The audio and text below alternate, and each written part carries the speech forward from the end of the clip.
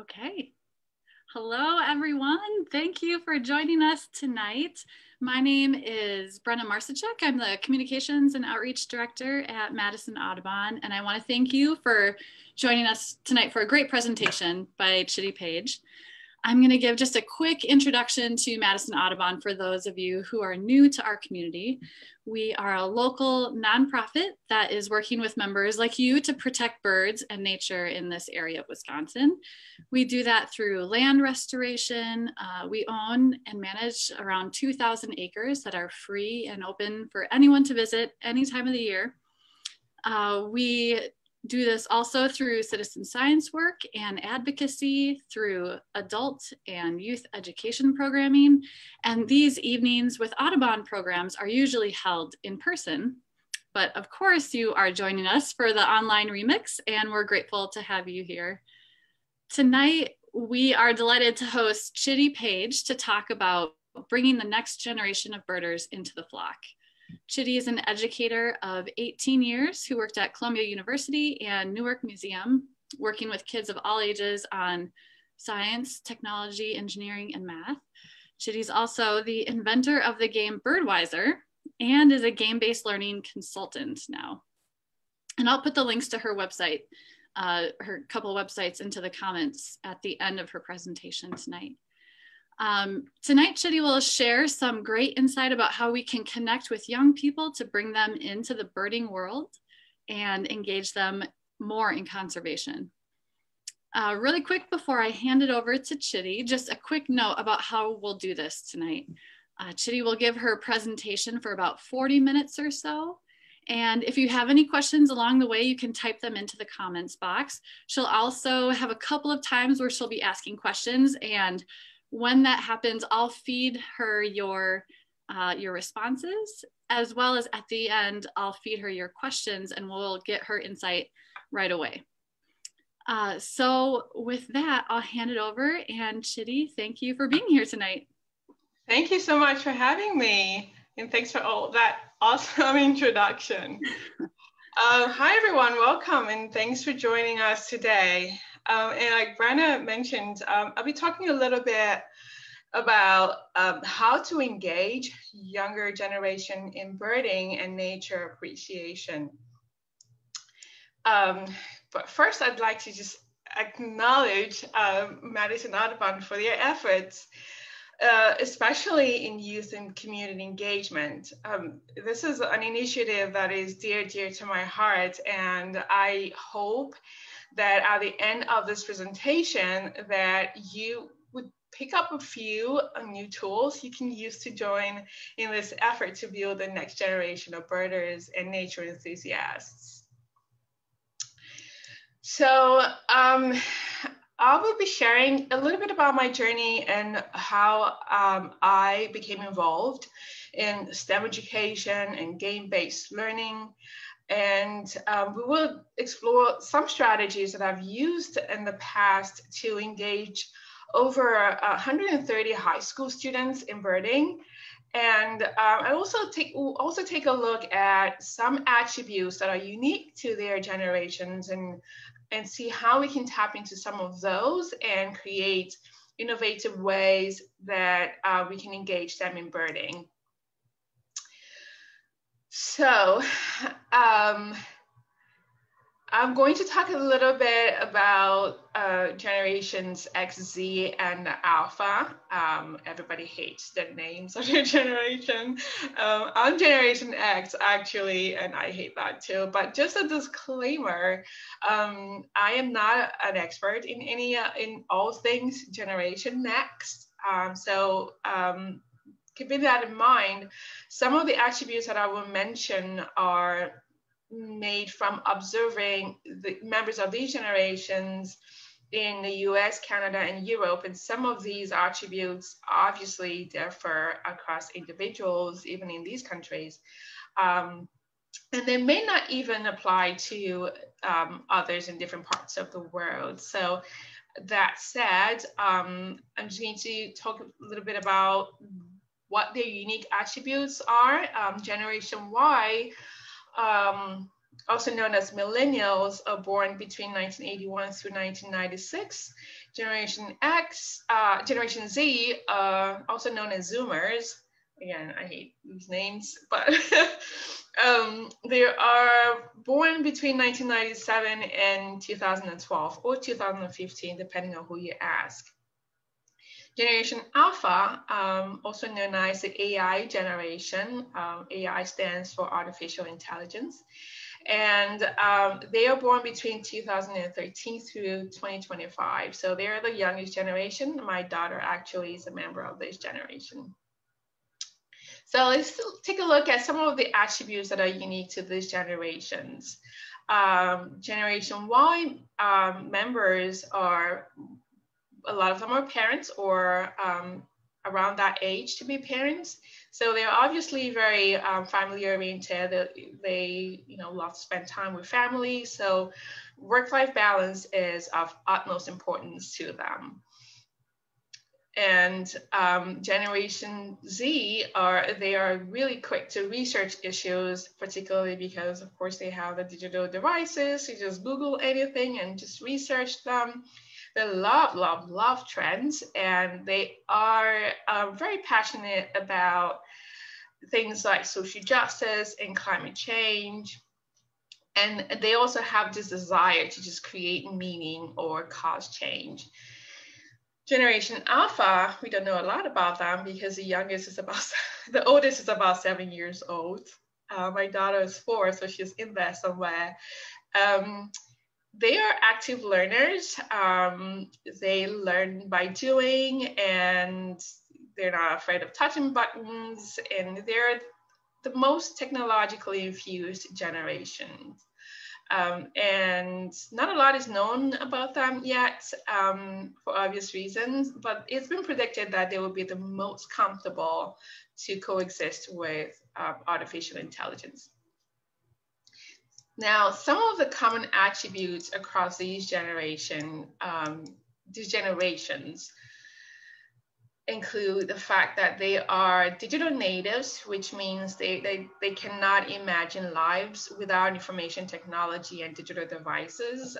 They are also gamers, so they engage in a lot of digital games or even analog games, and tabletop games are very popular across the board.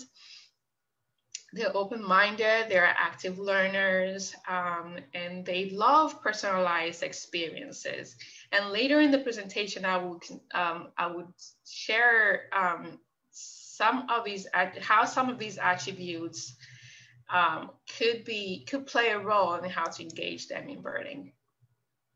But before I get into all that, I'd like to know a bit about your journey, how you got into birding, and we start off with how old you were when you got into birding. So if you could put in the responses A, B through E in the chat. So option A is you got into birding as a child. Option B is you were a teenager.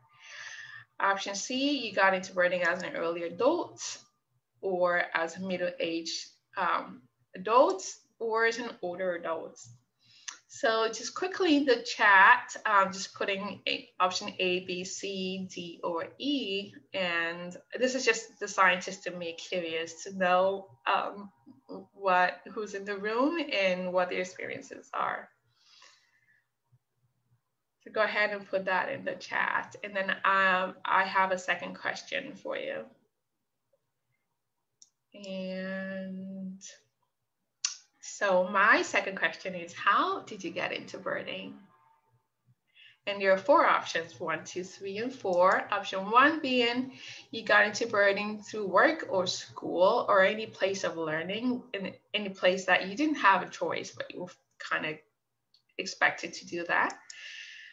And option number 2, through a family member. Option number 3, through a friend.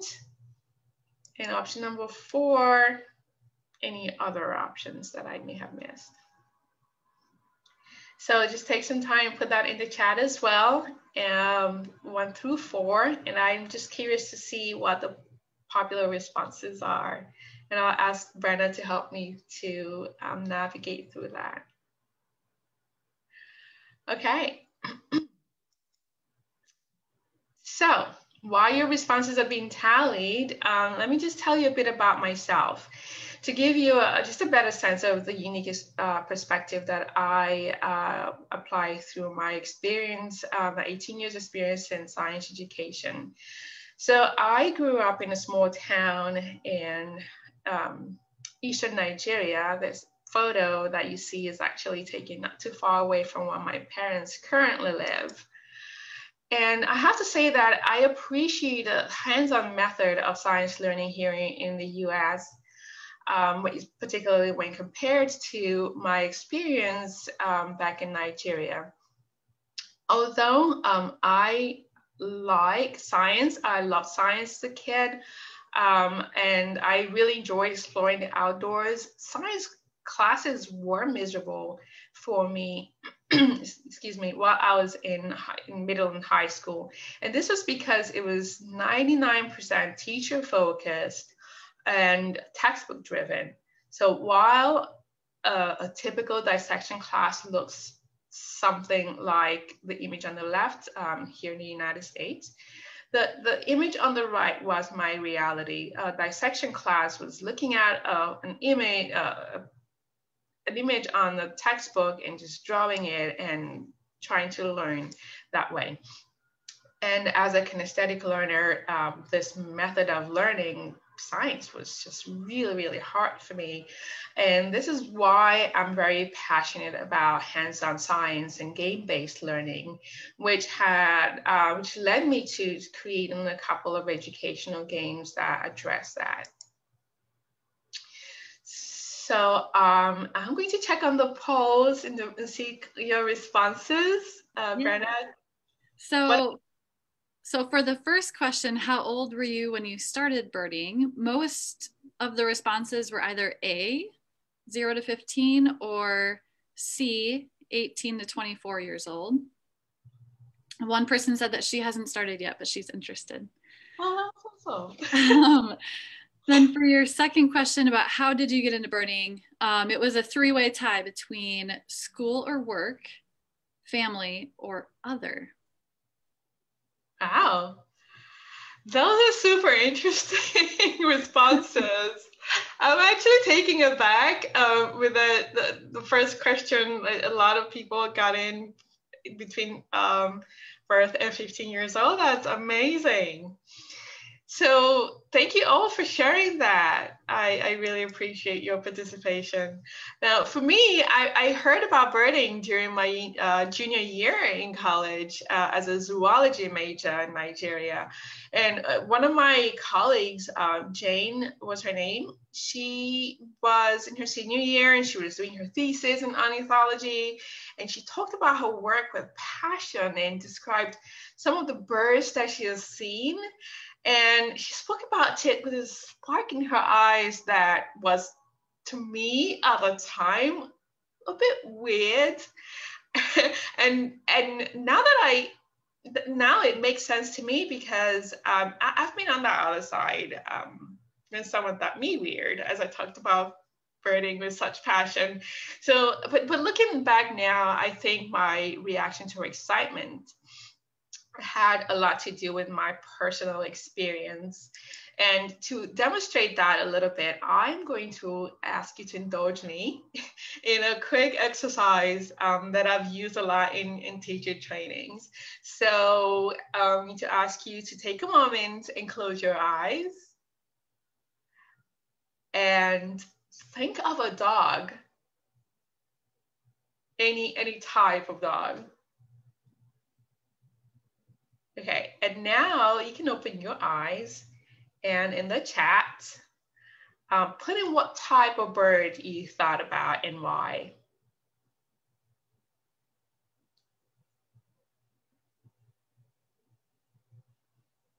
Brenna, do you have any responses that you can share? Not yet. Did you say type in which bird or which dog? Which dog? My apologies. Dog. Okay. Yeah. Which dog did you think about and why?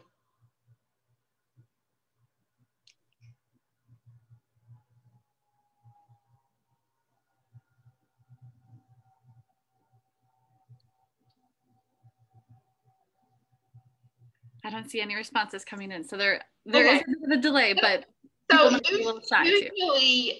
usually when I've done this in the past with teacher trainings, the whatever dog that people think about is pulled from their experience somewhere in their past, whether it's positive or negative. And so you would understand why, as Jane described, what well may be this beautiful European bee eater. The image I saw in my head was a rock dove.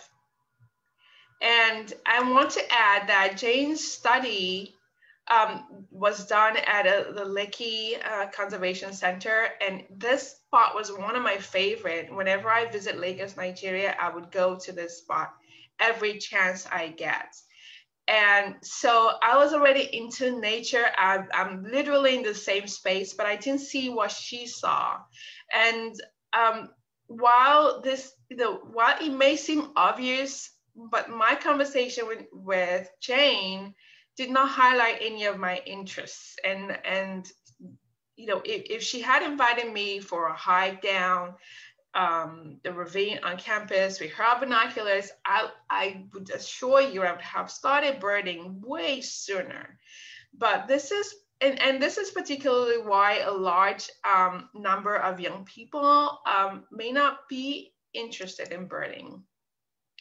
And there is every 5 years, the U.S. Fish and Wildlife Service conducts a national survey about about people that are engaged in wildlife-related activities.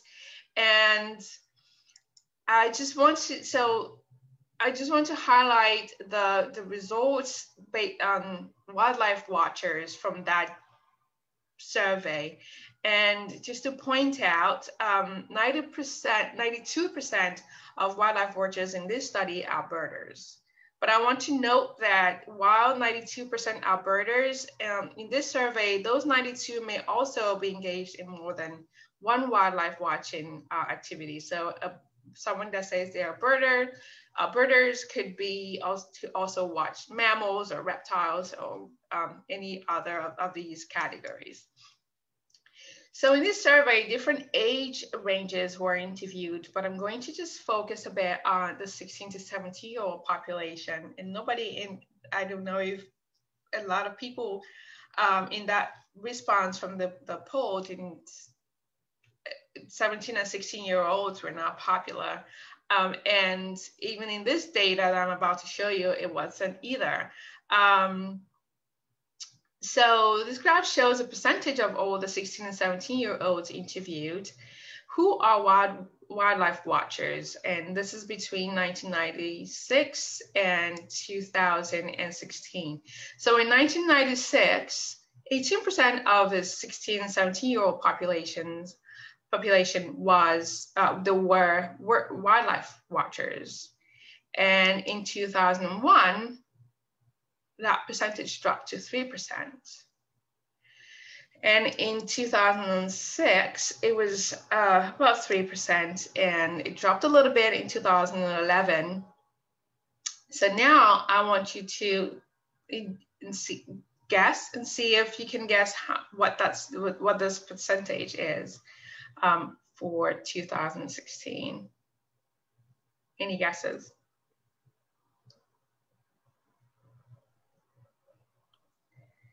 So, anyone? Not yet. Okay. If you guessed 3%, you're right. It's still it went up a little bit, but it's still quite low compared to 1996. And so this is a 83% drop in the percentage of 16 and 17-year-olds that engaged in wildlife watching. And in 2000, the next survey comes out in 2021, and we're just hoping that, I'm hoping that it will go up a bit. So fingers crossed. But as I researched why we have this drastic drop between 1996 and 2001, I just keep thinking, what could have changed during this period? And as I dig more deeper, I found that video games boomed during this period. PlayStation hit consumers in 1994. Nintendo followed suit in 1997. And with each passing year, these video games become more, just get better and better, and especially in terms of graphics, and they're more and more inexpensive, so more homes can afford to have one.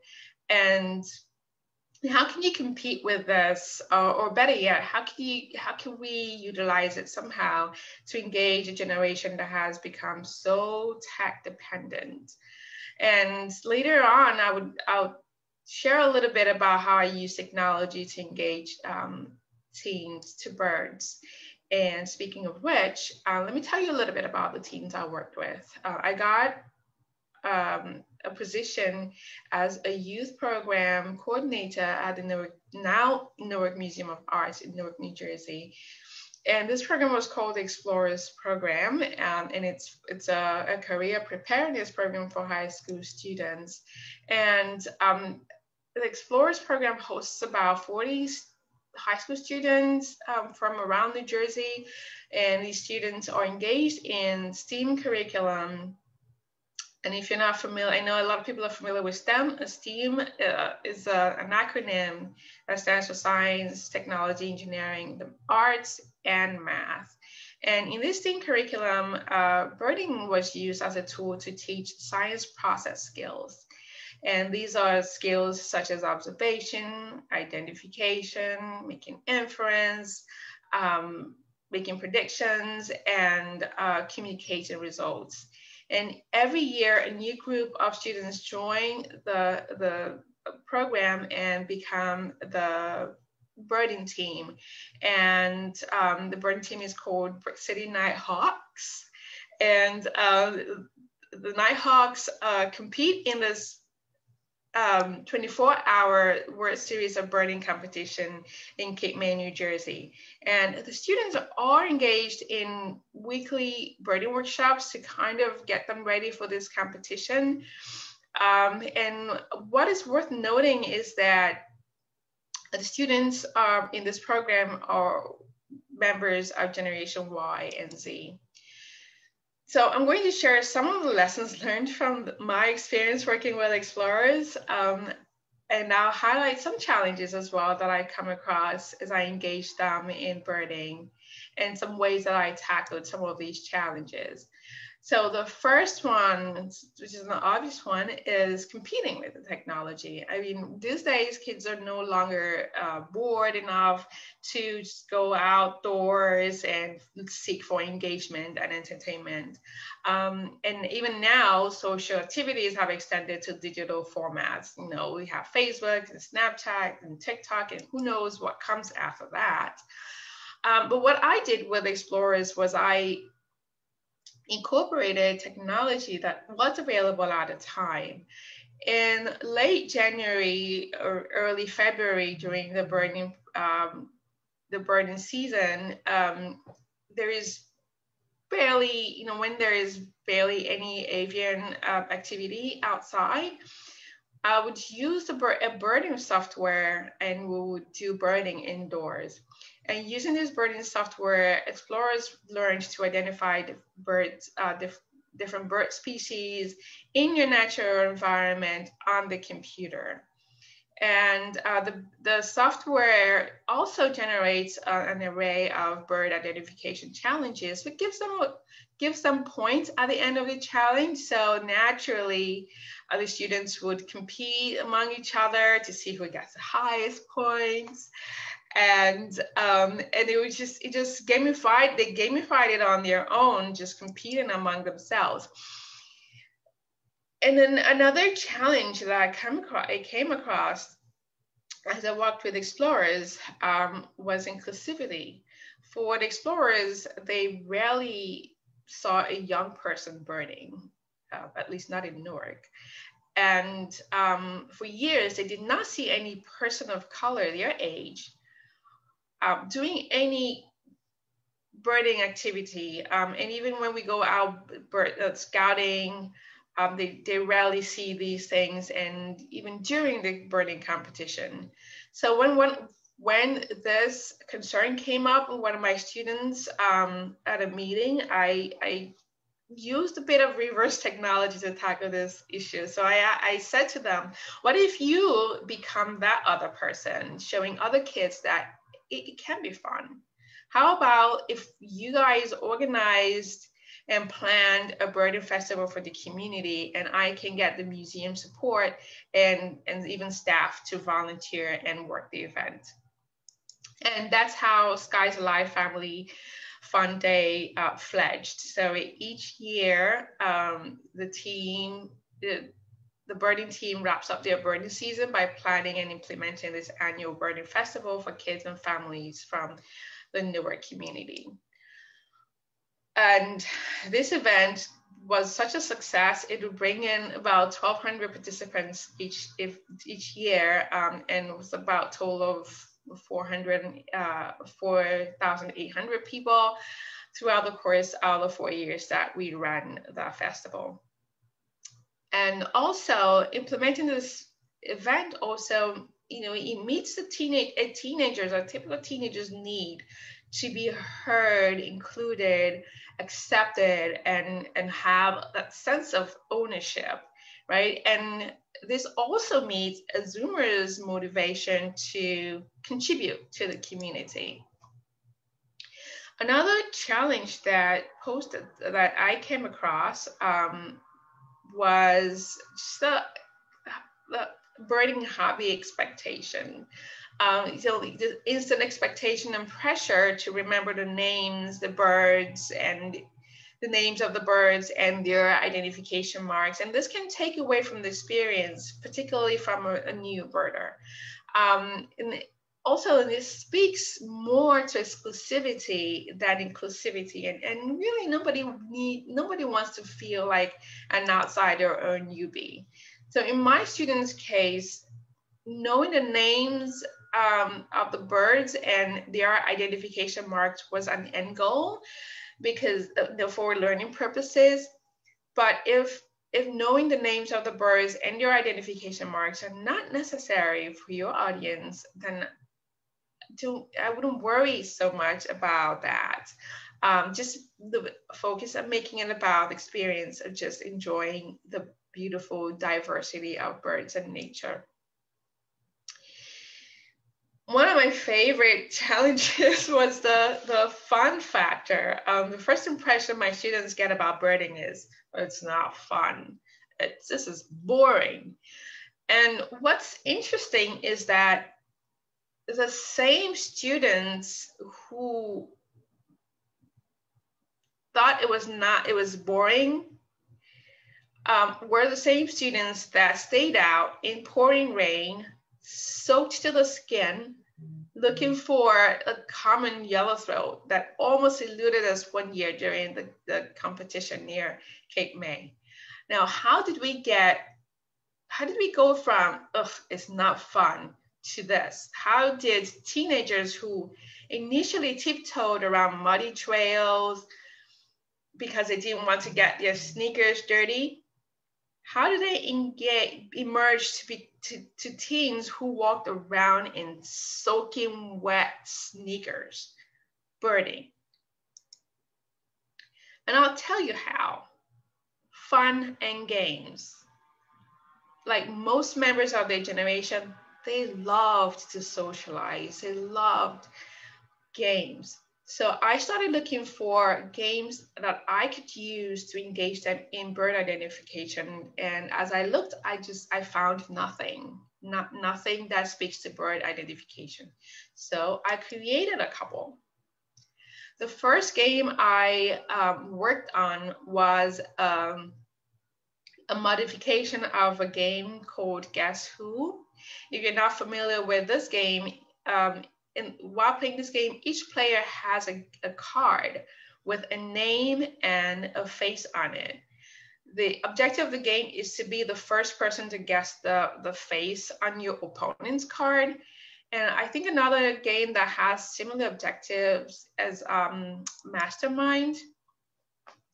So this is our bird version of Guess Who.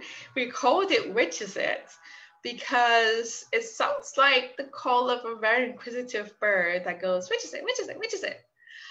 Um, as you can see, it has birds instead of faces. And just like Guess Who, the objective of this game is to be the first to guess who, or in this case, what bird your opponent has. And to do this, you ask yes and no questions like, does your bird have a crest? Does it have eye rings? Does it have a blue head? And as they gather these clues, they eliminate the wrong birds until the last bird standing is most likely their opponent's bird. So here they have fun. They're learning about bird identification. The game was a hit. And so I continued and I got another game that we called Who's Call. And this particular game focuses on teaching bird calls. And so for this one, each student puts together a mat that is made up of grids with bird images, just like the one on the screen. And the student stands in the center where you have the little guy popping up. And then I'll play a PowerPoint presentation with images of the birds alongside their calls while pointing out the mnemonic handles of those calls.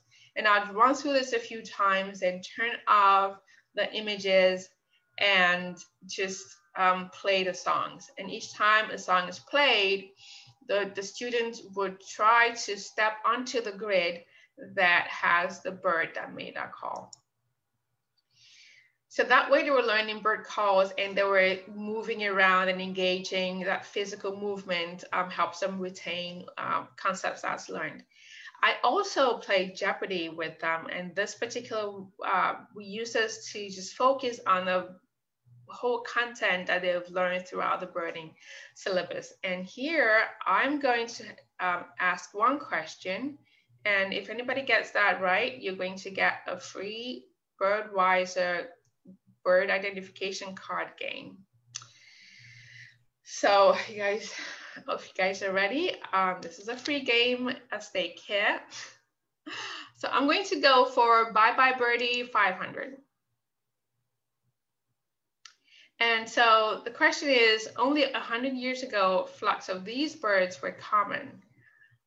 Overhunting drove them to extinction. If you know the answer, you just put it in the chat. The first person to get it right, if any, will get a free Birdweiser bird identification card game.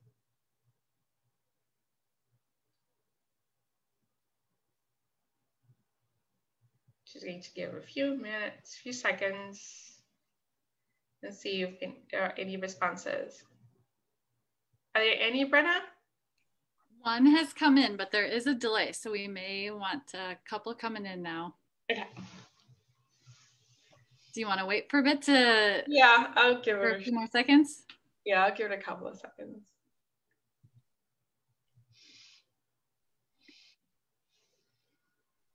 Okay, we have some responses. Do you want me to list them, or do you want to give the answer? I'm going to give the answer, and then the first person that got that answer right, just exchange emails so that we can get the Birdweiser card to them. All right, here goes. If you answered a passenger pigeon, you're absolutely right. Do we have any right answers? We do. Do you require that they put the what is the passenger, like make it a question? Because that would be tricky. No. Okay, Kathy Gerhardt was the first to answer that. So Kathy, I will message you to make sure we have your email and we can hook you up with your game. Is there another person that said, what is the passenger pigeon? Nope. Okay. Nope. The Jeopardy rules are off tonight. That's perfectly fine. Congratulations, Kathy. I hope you enjoyed the card game. So other things that I did to just introduce more fun factor into the birding experience for my students was sleepovers. So for the competition, the students start we start the competition around 5 a.m. and that's quite early, and it's a bit hard for our students to get to the museum at that hour by public transportation. So what I did was, in the evening before the competition, I organized a sleepover, so the students would start arriving around 4 p.m. And they arrive all packed and ready for the competition the next day. And so during this event, we'll play some bird games that I mentioned, and we'll end with a movie and popcorn. And usually I've played the movie The Big Year. And if you've not seen that movie, I really recommend it. It's super fun. And this event just helps them bond more as a team, and also offers an opportunity for the students to just meet that need for socializing, and also getting them quite hyped up for the competition. So the idea here is to eliminate as many obstacles as possible to make it easier to engage people who might not otherwise be interested in birding. These strategies that I've used and that I've shared here might have been geared towards teenagers, but the same processes can be applied in most circumstances, as long as you customize it to meet your target audience interests. So let's take some action here. Let's think about one person in your life that you'd like to engage in and connect with, and just engage with them in birding or some form of birding activity, and just commit by putting their name in the chat. And then just think about what they like and how you can incorporate their interests into birding. Some examples I can share with you. I know a lot of Generation Y and Z members are gamers. They love digital and tabletop games. And there are some games out there that are especially tabletop games, that might be useful in engaging them in birding and wildlife appreciation. One popular game, some of you may already have heard of it, is Wingspan. And in this game, players try to attract a variety of birds by collecting food and other resources to create a healthy habitat for their birds in this game. Another bird-related game is Birdweiser, which I designed, and it was inspired by actually a popular game that I played in Nigeria as a child, and it's called, that game was called What? A similar game here in the US is Uno. And just like Uno, the objective here is to discard all your cards by matching bird identification marks. So you're matching blue head to blue head, or crest to crest, or neck ring to neck ring. And that way you're just discarding your cards and being the first to get rid of all your cards. But there are also some action cards, some negative action cards that highlight some challenges that birds might face, such as landing in oil spills, or crashing into the tall buildings, or habitat loss.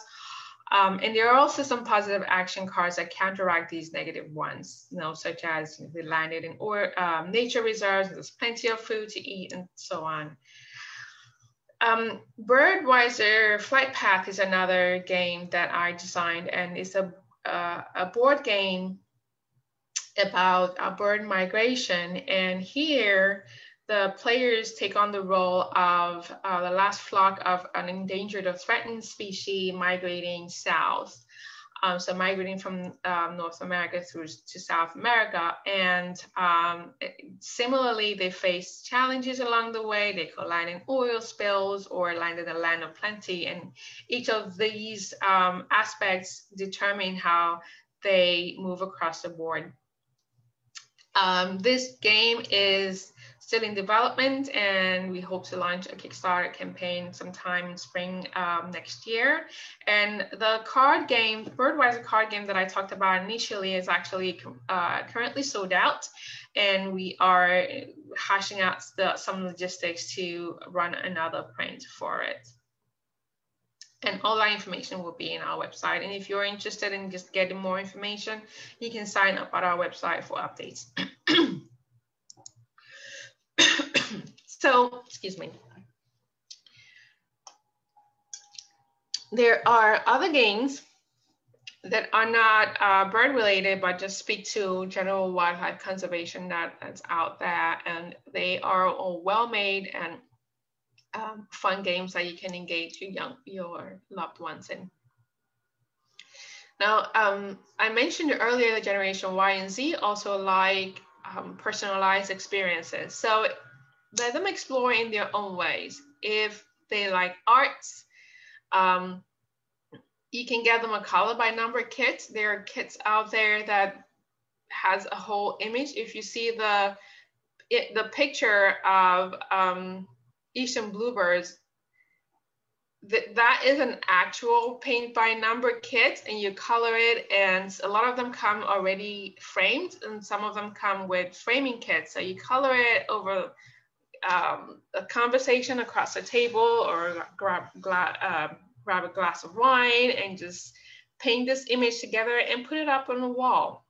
They also have like digital versions of it where you can upload images and share them and color them. And Generation Alpha, they're really very young right now, and that's my daughter's generation, like I mentioned. So they're naturally curious and observant. So this is a time to really get them. A lot of people in that poll that we had mentioned that they started between birth and 15 years of age. That's a great time to get them into birding and into nature. Get them a kid's binoculars, or even get a bird feeder that would just bring their attention to different variety of birds. There are also coloring books out there. I know Audubon had one a long time ago. I don't know if they're still in print, but on the Birdweiser website, I have a free downloadable coloring book to just engage little young ones, especially now with the pandemic. I know a lot of parents are homeschooling or helping their kids through school. And just to touch base on inclusivity, a lot of millennials are parents, and they are family oriented, like I mentioned. But it's hard for parents to go on a guided bird walk, especially if they have toddlers. And this is a struggle that I personally have with my 4-year-old daughter. So for an audience like this, consider making it a family-friendly outing. Encourage them to bring their kids, and I don't know, go out for ice cream afterwards, and just include everyone and think about everyone and what their interests are. And if your loved ones love technology, throw in a cell phone adapter. Snap Zoom has one, and I just want to put a disclaimer out here. I'm not affiliated with any of these products, but I'm just trying to offer some tools and what's out there that you can use and engage your young ones and people in your lives in nature appreciation. So I think this particular product here, I think Brenna is going to put up a link. You can find them on Amazon for a relatively cheap price. And this trick actually worked for my husband, who loves Facebook and photography. So I got him taking photos of birds and just posting them on the Birdweiser website. So another thing that you could do is just throw in some high tech if you can afford it. Pentax just released this awesome 3-in-1 binoculars that snaps into 2. And so when you snap into 2, you can share one with whoever you're on the walk with, or you can snap the 2 binoculars together to create one telescope, which is super awesome. If I took someone out and snapped my binoculars into 2, I think that I would get a super cool reaction from them, and that would be totally worth it. And just personalize and rebrand a bit. Talking about rebranding, urban birding has become quite popular among millennial birders, particularly in the UK. And this is backed by a couple of articles that I've seen mention that urban birding has attracted quite a number of millennials. So think about if you live in an urban area and someone does not like going out in nature, like my students, just go birding around their environment with them. And make it a cool social ordeal. Birds and beer goes together, and so does birds and wine. And Audubon, Madison Audubon has a program that's called Birds, Bikes, and Brews. So join them in these events, and social events have become quite popular among generations X as well as Y and Z. And just make it personal. Reach out to people you're close to, develop a personalized experience unique to them. And just remember, less emphasis on bird identification and more about connecting over a well-rounded and fun experience. And just generally, if you can, just advocate as much as you can for place-based learning and outdoor education in our schools and other places of learning.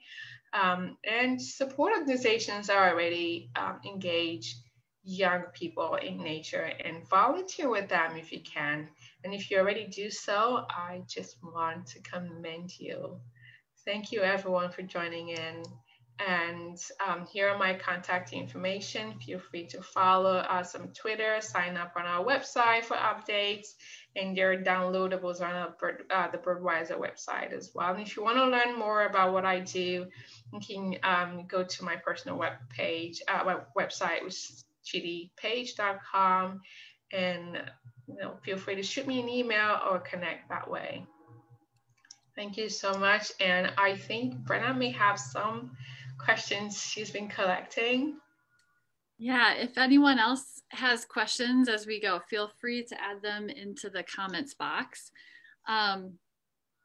While we wait for any other questions to come in, I'll ask one that I hear people in my life ask often, which is like,